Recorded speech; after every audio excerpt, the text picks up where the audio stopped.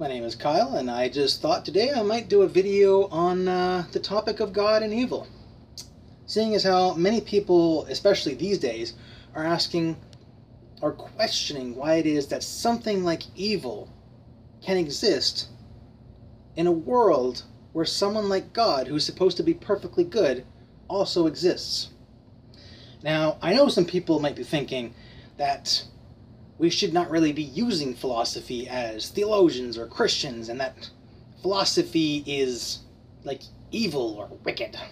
Philosophy is evil and wicked. Get your pitchforks and your torches. That being said, philosophy and logic and just everything about it plays a fundamental role, especially in theology and the scriptures itself. So let's get right into this topic and get down to the meat of the subject.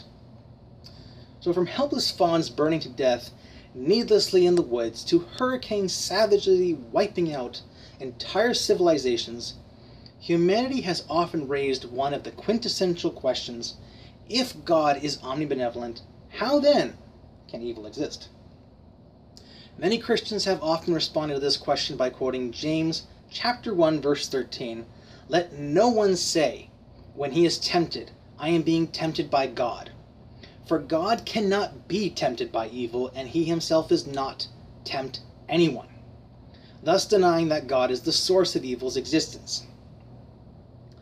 Though this answer does vindicate God from being the source of evil, it has left many individuals unsatisfied due to the lack of an explanation for the source of evil.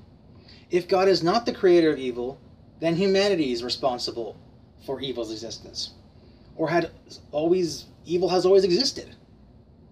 Before we can answer these questions, we first need to understand what is evil. Only once we have successfully defined evil can we then address the problem regarding the existence of evil in a universe that has been created by an omnibenevolent being. In the end, after examining the Confessions of St. Augustine by St. Augustine of Hippo, or more specifically Augustine's privation-perversion theory, it will be indisputable that though evil in essence cannot exist, that which could be best defined as evil can exist merely because it is a perversion of pre-existing good material. Before we examine Augustine's privation-perversion theory regarding the existence of evil, we need to understand why it is that evil cannot exist in essence. To do this, I will first examine Epicurus's logical problem of evil. 1. If an omnibenevolent, omnipotent, and omniscient God exists, then evil does not exist. 2. There is evil in the world. 3. Therefore, an omnipotent, omniscient, and omnibenevolent God does not exist. This argument is of the logical valid form of modus tollens. Not that you really need to know that, but it's there if you need to. Now, since it is unclear precisely how the antecedent of the first premise of Epicurus's argument entails the consequent, later philosophers have offered refinements such as 1. God exists. 2. God is omnipotent, omniscient, and omnibenevolent. 3. An omnibenevolent being would want to prevent all evils. 4. An omniscient being knows every way in which evils can come into existence. 5. An omnipotent being who knows every way in which an evil can come into existence has the power to prevent that evil from coming into existence. 6. A being who knows every way in which an evil can come into existence, who is able to prevent that evil from coming into existence, and who wants to do so, would prevent the existence of that evil. 7. If there exists an omnipotent, omniscient, and omnibenevolent being, then no evil exists. 8. Evil exists. This is obviously a logical contradiction, due to the fact that if an omnibenevolent being such as God exists, it therefore would conclusively follow that evil cannot exist. Since evil does exist, it therefore must follow that an omnibenevolent being such as God cannot exist.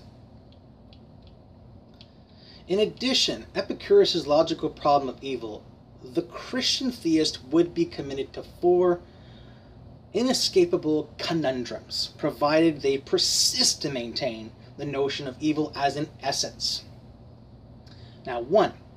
God is the creator of evil, and because nothing which is omnibenevolent can create evil, God therefore is not omnibenevolent, as well as is corruptible. 2. Humanity is the creator of evil, and therefore is also capable of bringing things in and out of existence. 3. Evil caused itself to exist out of nothing, thereby contradicting the law of efficient cause, which states that nothing can cause nothing to exist. Or 4. Evil has always existed and is the sustainer of its own existence. Now, the Christian theists cannot commit themselves to any of these problems. Not 1, not 2, not 3, not 4, as each one contradicts John chapter 1, verse 1, Romans chapter 4, verse 17, James chapter 1, verse 13, and 1 John chapter 1, verse 5. You can look those up on your own time. As previously stated, though, these problems are inescapable as long as the Christian theist continues to believe that evil is an essence.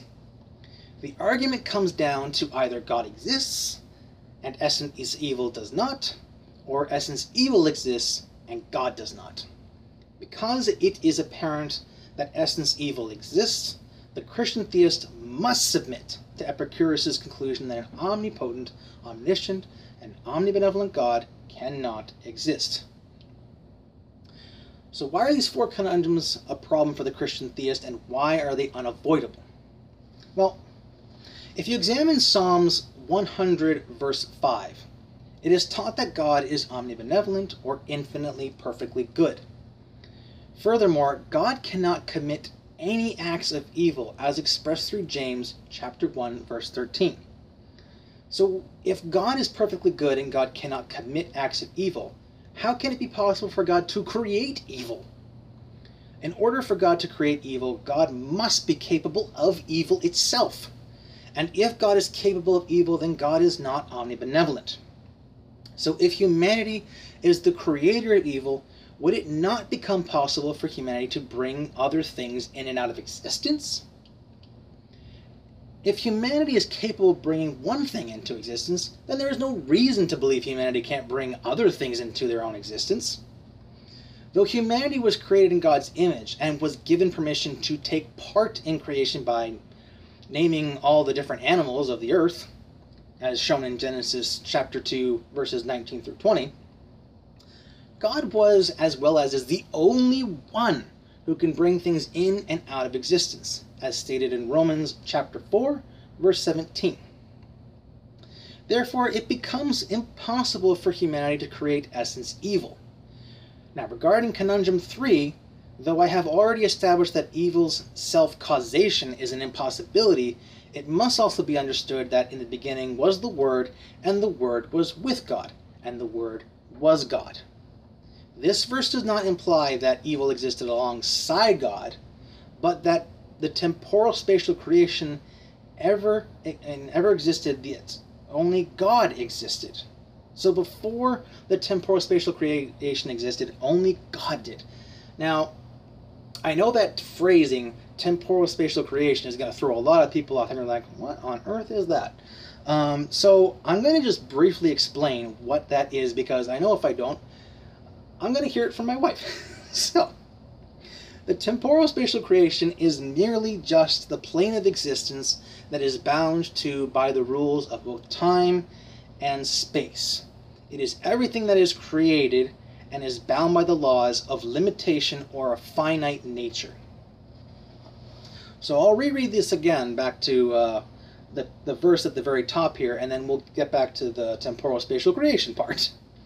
So in the beginning was the Word, and the Word was with God, and the Word was God. This verse does not imply that evil existed alongside God, but before the temporal spatial creation ever existed, that only God existed.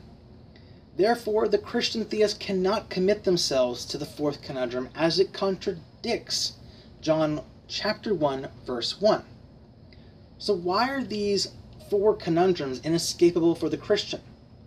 Because if the Christian commits themselves to evil as an essence, they must provide an explanation for the existence of evil, which is either God created it, humanity created it, evil caused itself to exist, or evil just always existed.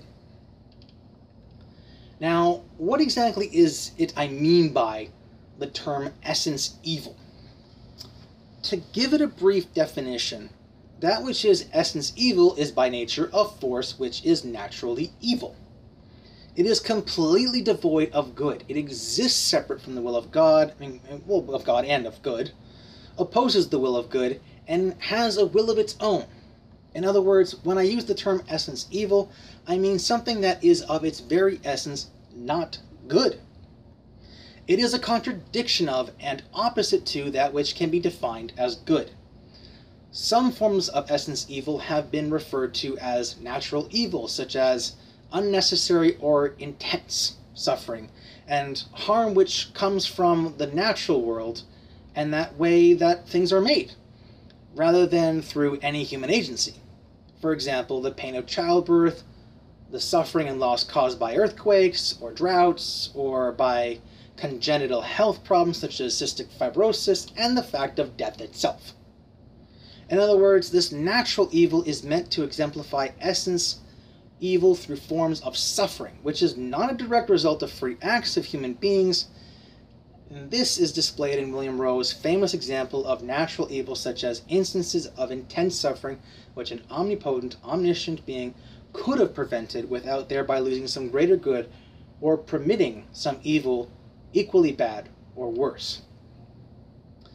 For individuals similar to William Rowe, situations of senseless destruction or intense suffering that could have been prevented by God are forms of essence evil. Now, if we re-examine Epicurus's logical problem of evil, the only logical solution for the Christian theist is to deny that essence evil even exists.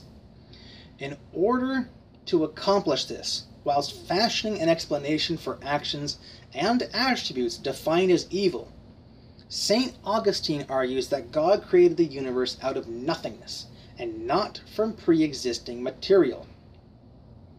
Due to the fact that God is omnibenevolent, God cannot create anything that is evil. This is not suggesting that everything God created is good like Him, but that existence itself is good. And because anything that exists is good as a result of God's acting, everything God creates must be good. Thus, because everything God creates is good, it therefore follows that everything in creation is by definition good. Furthermore, Augustine argued that instead of evil existing independently from good, evil as a privatio bone, privation of good, was really a defective good and imperfection, and could not exist apart from goodness. My apologies to anyone who actually knows what the Latin of privatio bone is, because I know I'm pretty sure I butchered that. So the fact is that the very notion of evil nature or essence is a contradiction in terms. For evil itself cannot be a substance. Otherwise, it would be then good by definition. Additionally, as previously stated, God cannot create evil, as it would contradict His omnibenevolent nature. Though God's omnibenevolent nature prevents Him from creating evil, Augustine believed that the law of non-contradiction did not apply to the antithesis of good and evil, both of which would exist in the same thing at the same time. Indeed, evil could not exist apart from good, so, even though good could exist without evil, where there was no good, there was no evil either. In other words, though that which is good can exist without evil, evil cannot exist without good. Now, some philosophers advocated that the definition of evil is that It is a necessary and equal counterpart of good, as they both require each other in order to exist. This form of theology, which completely opposed Augustine's privation and perversion theory, was the Manichaean theology of absolute and uncompromising cosmological dualism. According to the Manichaeans, good was either everywhere locked in eternal conflict with evil, light contended against darkness, spirit was opposed by evil matter, good and evil were absolutely separate with no morally gray areas in between, presiding over the field of battle where two principles, one good and the other evil. Moreover, the Manichaeans identified the evil principle with God of the Old Testament, who as creator of matter and flesh was the author of evil, and responsible for such moral enormities as the whoring, polygamy, lying, and killing by the patriarchs and the prophets. By contrast, the good principle, the father of the greatness, tended to be linked with the more spiritual God as portrayed in the New Testament. This, however, contradicts John chapter 1, where it explains that the God of the New Testament is exactly the same God as the Old Testament. In the end, Augustine claims that rather than be a thing or an essence, evil must be a perversion of God's will for pre-existing material in the temporal spatial creation. Furthermore, Augustine previously stressed that though it is necessary for good to exist in order for that which is defined as evil to exist, it is not necessary for the existence of evil in order to have the existence of good. Now, a response that could be made regarding the last two paragraphs is, if it is not a contradiction for evil and good to exist in the same thing at the same time, why is it a contradiction for God to be evil or create evil? To answer this, the first portion of this question, we need to examine what is known as the Euthyphro's dilemma.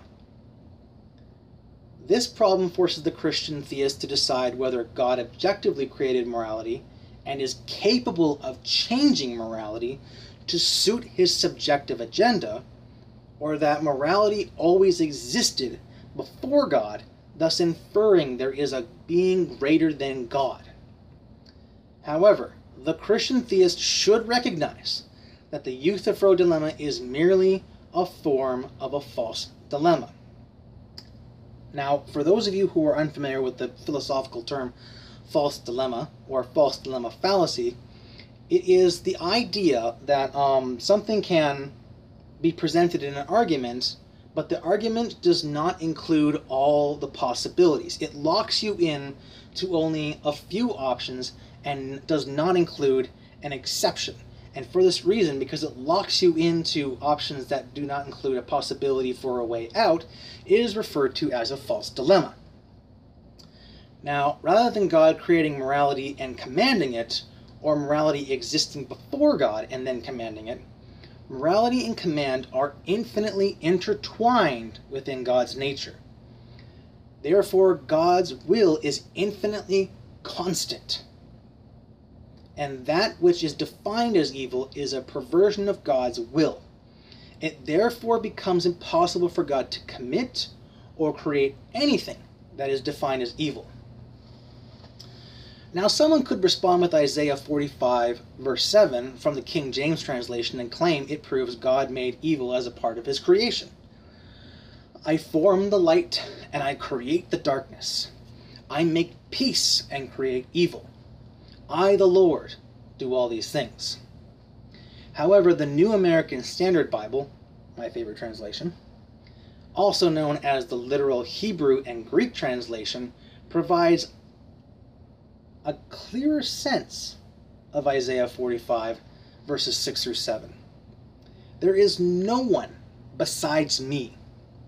I am the Lord, and there is no other, the one forming light and creating darkness, causing well-being and creating calamity. I am the Lord who does all these.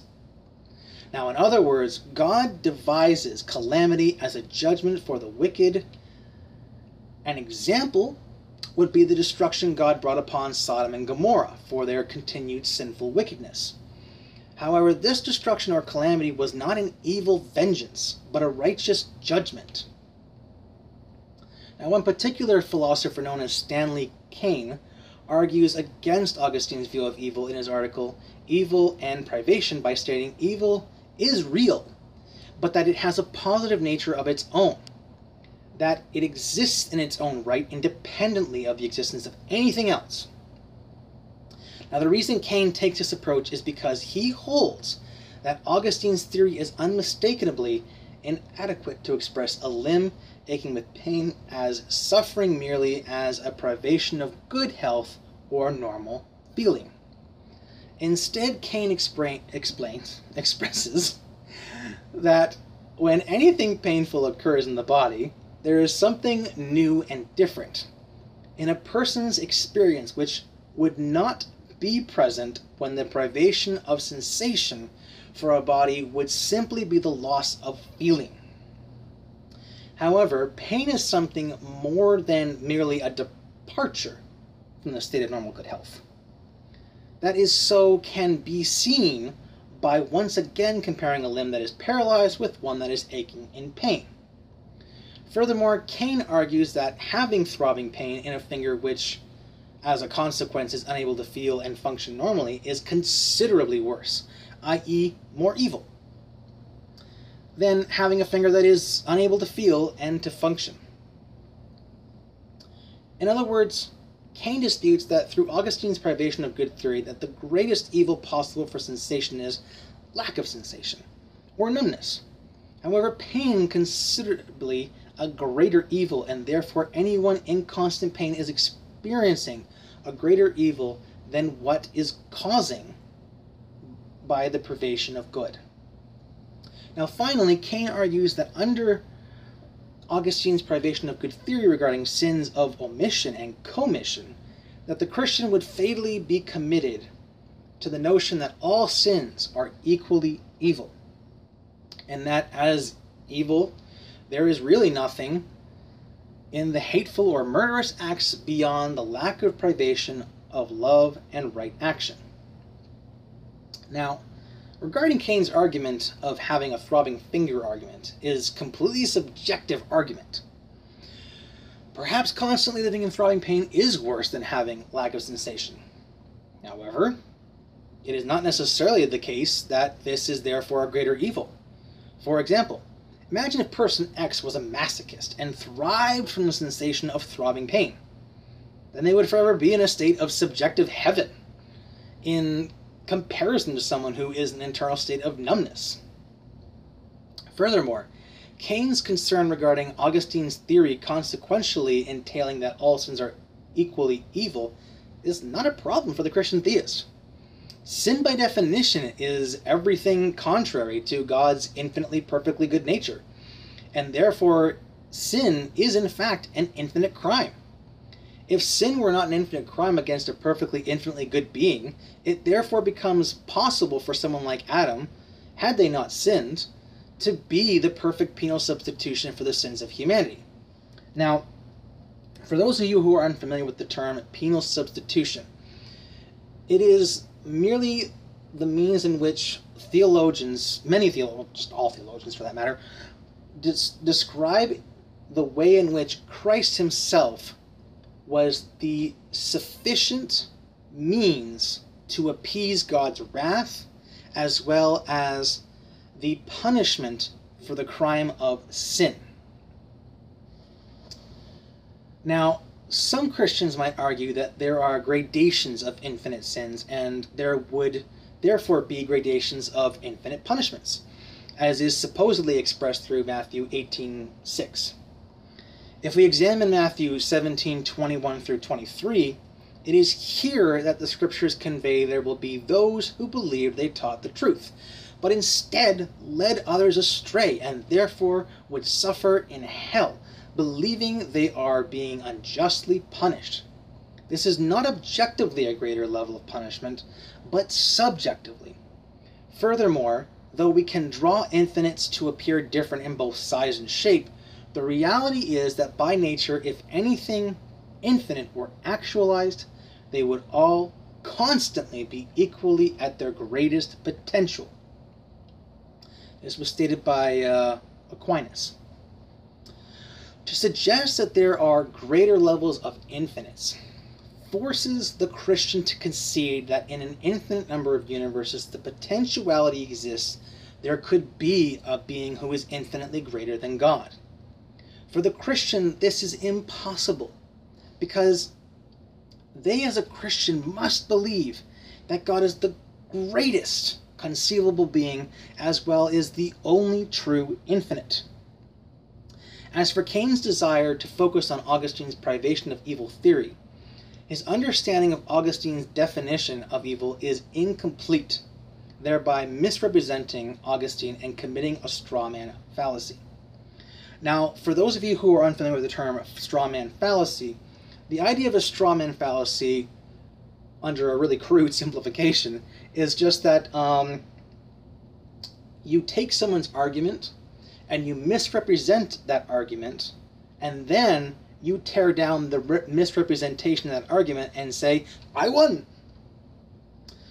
Now, after examining the Confessions of St. Augustine by St. Augustine of Hippo, Augustine explains, and I asked what wickedness was, and I found that it was no substance, but a perversion of the will bent aside from thee. In other words, although through Augustine's definition of privation concerning the existence of evil concluded that evil in its essence cannot exist, Augustine does clarify that which could be defined as evil can exist merely because it is a perversion of God's will for pre-existing good material. Now, some individuals may compare what they believe to be different forms of greater potential infinites, using different multiplications of progressing numbers. However, this is merely a representation of an infinite progressing and is by definition not a true infinite. A counterpoint these individuals could make is by stating that these numbers are both progressing and regressing infinitely at the same time at the same rate. However, according to the definition of an actual infinite, it must be limitless or endless in space, extent or size, impossible to measure or calculate, as well as incomprehensible. As a result, a true infinite cannot be represented by any numbers, as they are measurable digits. Furthermore, if something by nature is a true infinite, the distance between these two numbers is irrelevant, because the space between each number is infinite, therefore making it impossible to reach the next number. This renders any example employing the use of numbers to represent infinity ineffective.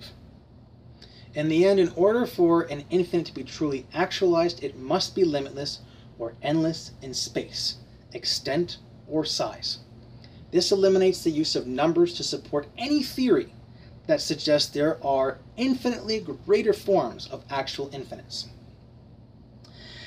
Now, why is it that in existence only God can be a true infinite?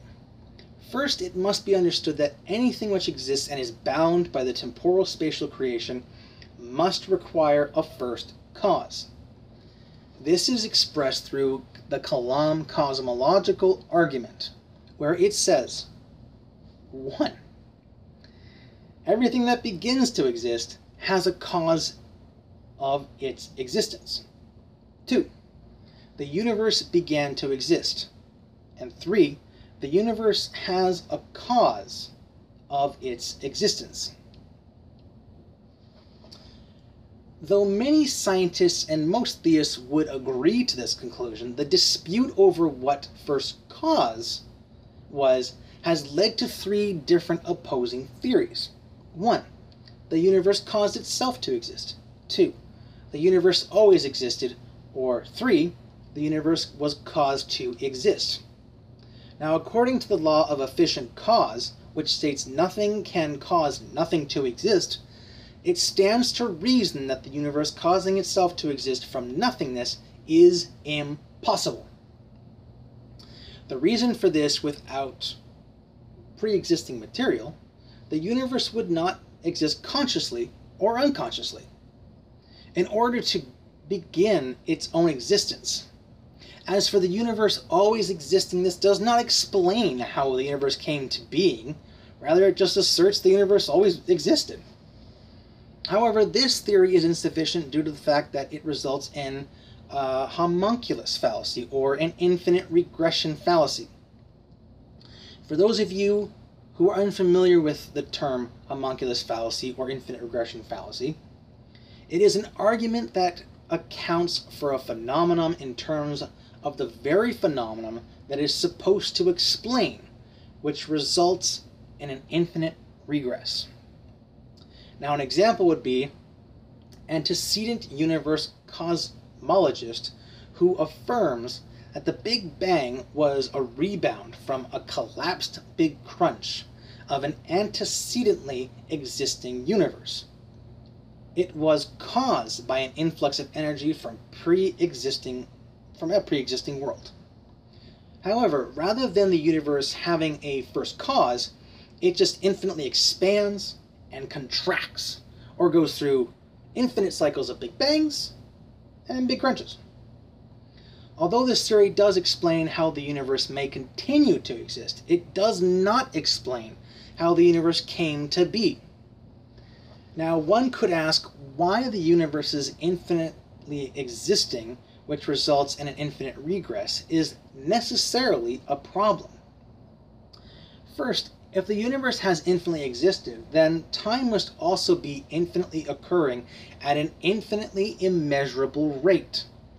Therefore, if time were an actual infinite, then a question one should raise is how we arrived at the current date. If time were truly infinite, then there would be an infinite number of dates regressing backwards. Thus, arriving at the current date would be impossible. However, we are at the current date. So, how did we get here? Now, time could be potentially a progressive infinite, but it could never be realized. In the end, since the definition of an actual infinite demands it to be limitless or endless in space, extent, or size, impossible to measure or calculate, as well as incomprehensible, even if the potentiality exists that time could progress infinitely, time cannot regress infinitely, and therefore would not be an actual infinite. So why is it that in existence only God can be a true infinite? If the temporal-spatial creation is finite, then everything bound to the temporal-spatial creation must also be finite. So, is it even possible for God to be infinite? First, it must be understood that only everything which dwells in the temporal-spatial creation is therefore bound by the laws of being limited through a finite nature and requires a first cause. However, God dwells within the spirit realm, which is beyond the perception of our physical senses. I am not suggesting that God is fictional, but it is a matter of God not being restricted by the physical laws and dimensions that govern our world, which is expressed through Isaiah chapter 57, verse 15. Furthermore, if you examine Psalms chapter 90, verse 4, Moses himself used a profound analogy for illustrating the timelessness of God. For 1,000 years in your sight are like yesterday. It passes by, or as a watch in the night. The eternalness of God is differentiated with the temporality of man, where humanity's lives are brief and fragile, like the flicker of a flame. God is neither brief nor fragile with the passing of time. As a result, time is irrelevant to God due to the fact that he transcends it. After examining 2 Peter chapter 3, verse 8, you'll notice that Peter warned his readers not to allow this critical fact to escape their sight. For it is crucial to understand that God's perspective of time is far different than humanity's, as seen in Psalm 102, verse 12, and 102, verses 24 through 27. Unlike humanity, God is outside of the sphere of time, and therefore observes all of eternity's past, present, and future. This is seen in Ecclesiastes 3:15. Now, due to humanity's finite mind, humanity can only grasp the concept of God's timeless, infinite existence through finite spectacles, if you will.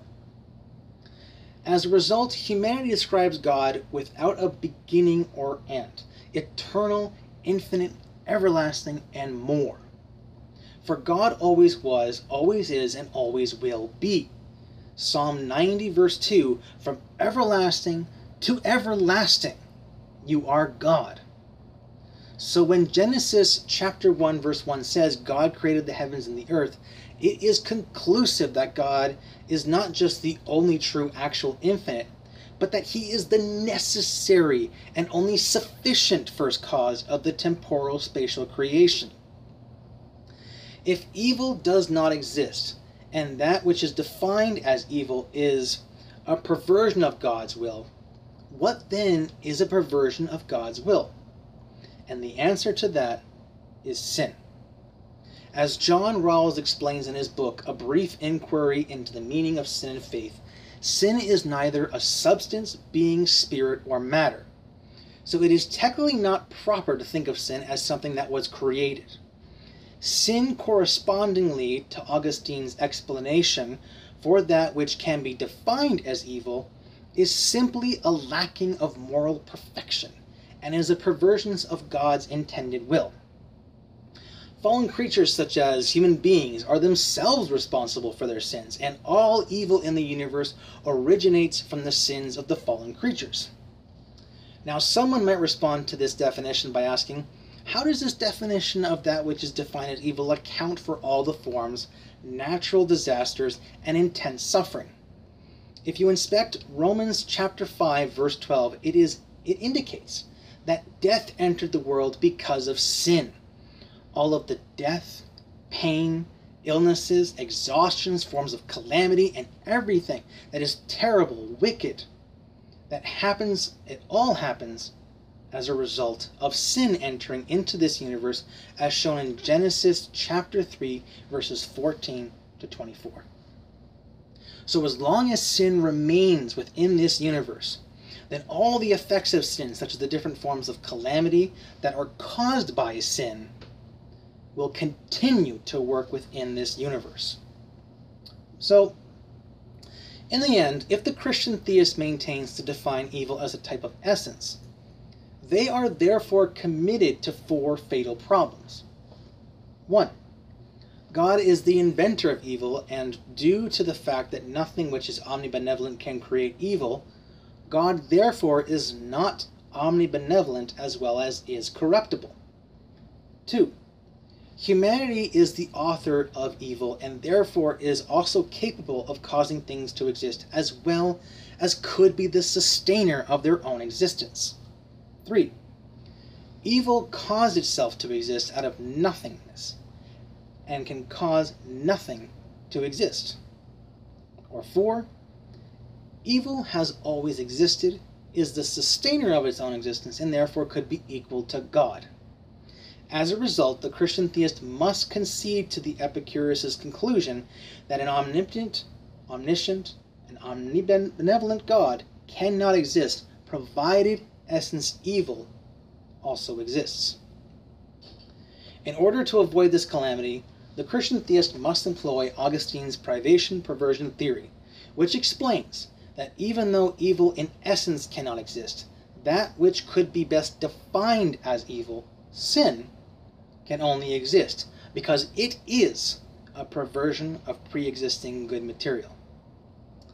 Now, I hope you find this video and the topic itself interesting, but what I also hope for you personally, on both an intellectual and spiritual scale, is that your desire to delve deeper into the scriptures becomes inflamed. That your desire to go deeper, to understand more, to see more than just the surface level has been inflamed, that you want more, that you crave more. And that's what's important about this. Philosophy and theology isn't something that we should fear, or that we should hate, or see as something that goes against our spiritual growth, but something that can aid it. That's something that can help us not only grow personally and spiritually, but something that we can use to help explain things further for others whom we want to see build a strong connection with God.